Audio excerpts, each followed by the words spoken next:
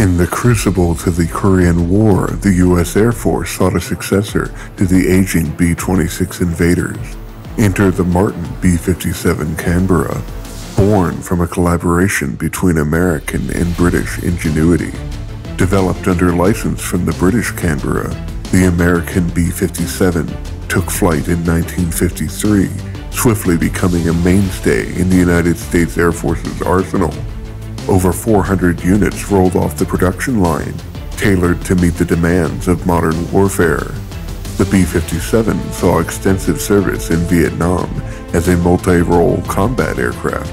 Despite initial setbacks, including losses to enemy fire and mortar attacks, the B-57 proved its worth with impressive bomb loads and range, becoming a formidable presence in Ho Chi Minh Trail. There was even a daring attempt to convert the B-57 into a gunship, known as the Pave Gat project. Although short-lived due to the dominance of the AC-130 Spectra, the endeavor showcased the aircraft's adaptability and innovation. Meanwhile, the RB-57E reconnaissance variation soared to new heights, equipped with revolutionary night vision systems and infrared scanners.